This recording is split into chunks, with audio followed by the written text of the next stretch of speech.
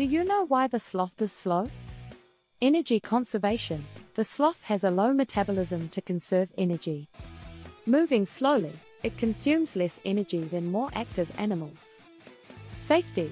Being an arboreal animal, the sloth does not need to move quickly to avoid predators. Adaptation to environment. Living in warm, humid environments, sloths do not need to move quickly to maintain body temperature. Long tail. Sloths have a long tail and can make it difficult for the sloth to move quickly. Long life.